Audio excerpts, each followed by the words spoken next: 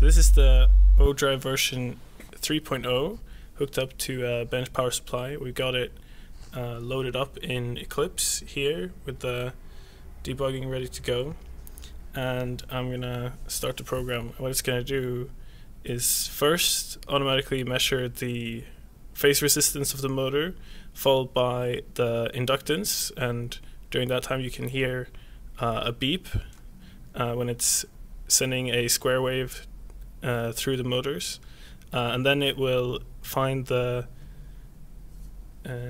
offset between the encoders and the motors automatically, and then it will apply a voltage to spin them.